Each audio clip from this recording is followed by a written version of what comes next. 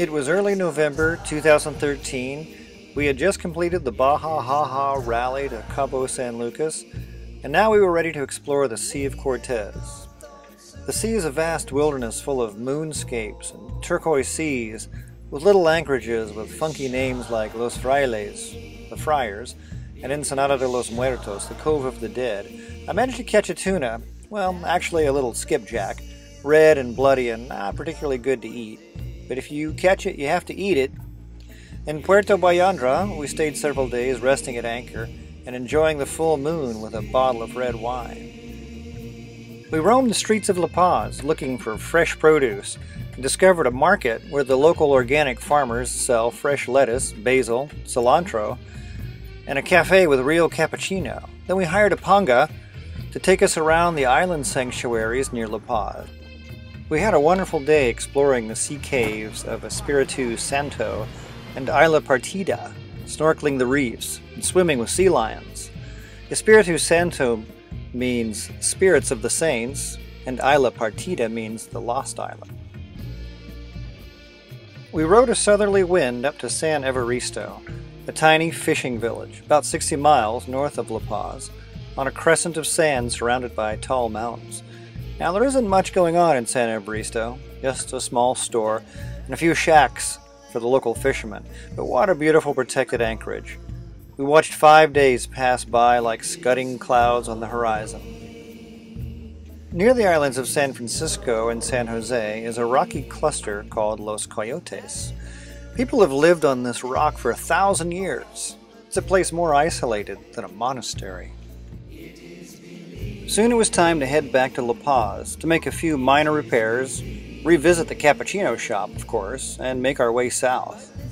Everyone down here talks about making the crossing, that is, sailing across the Sea of Cortez to mainland Mexico. We spent a day and a night at sea and fetched up an old Mazatlán with its colonial buildings and small tree-lined streets. What an oral feast as you make your way into the old town, with classical piano, jazz, trumpet, and operatic soprano around each corner. These are classically trained music students, cloistered in their studios, practicing their craft, while the art studios of old Mazatlán beckon. Before long, we were in Puerto Vallarta, beautiful Banderas Bay, and the boys came for a visit during their college break. It was great seeing them again. We had Christmas dinner at Punta de Mita. Then we explored the Islas Tres Marietas, a marine sanctuary, climbing on rocks and snorkeling along the reefs. In the late 1960s, Jacques Cousteau led an international outcry to prevent the Mexican government from bombing these uninhabited islands. Pam and the boys gave me a GoPro video recorder for Christmas. The boys rigged it to their kayak. Woo! We made it through the cave! Yeah, now back to the boat.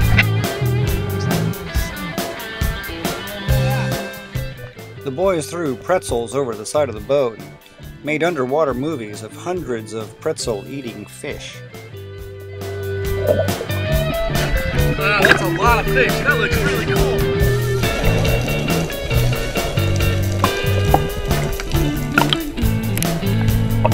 How was it? Alright, I hope the video's good. Sweet. There's some fish.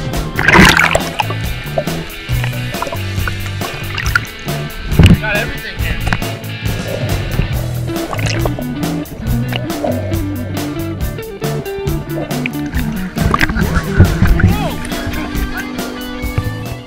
We spent a few days sailing around the bay, watching the whales go by.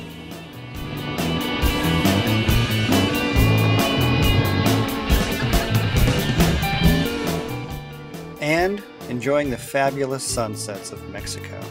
To quicken the pace, we rode a speedboat to the other side of Banderas Bay, boarded a 4x4 truck, and bounced up a mountain road. At the top of the mountain, we climbed into safety harnesses, put on crash helmets, then trundled up a mountain path on the back of a burro, and jumped off a platform on the most awesome zip line ever.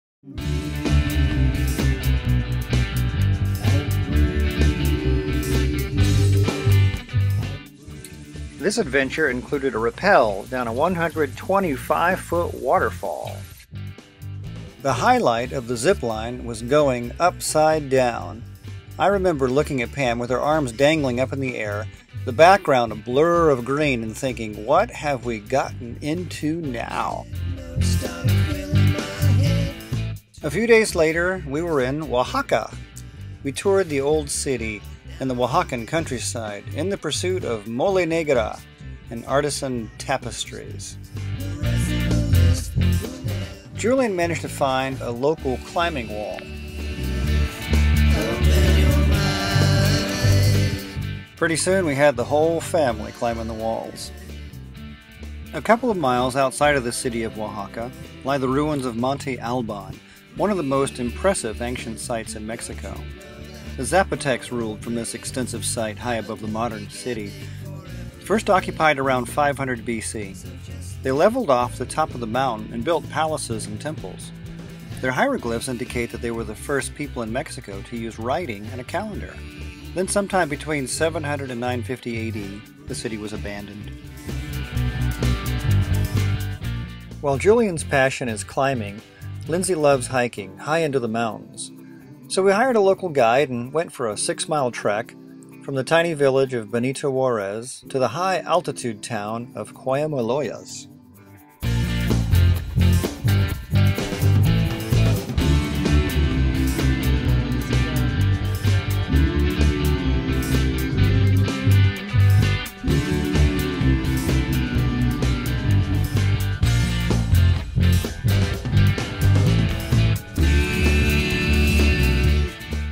In the mountain town, we found a friendly old man out walking his goats. He seemed to be intent on showing us his village.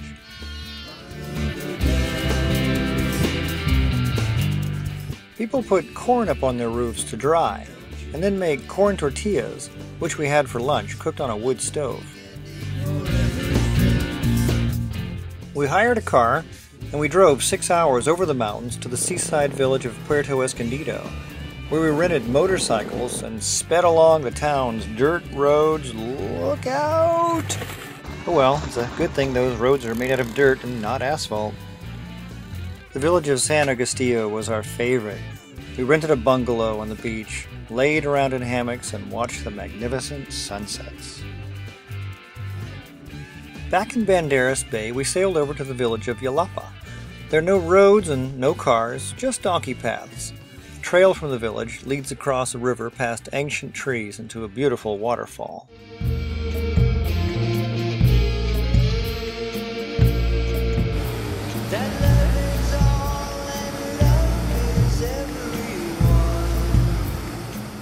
Back on the boat, life resumed its familiar, slow pace.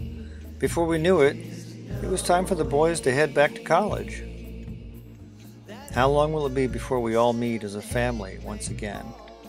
I'll sail 3,000 miles across the South Pacific before I see my boys again. I'm going to miss them a lot out there. I'm going to really miss them. But listen to the color of your dreams. It is not living. It is not living.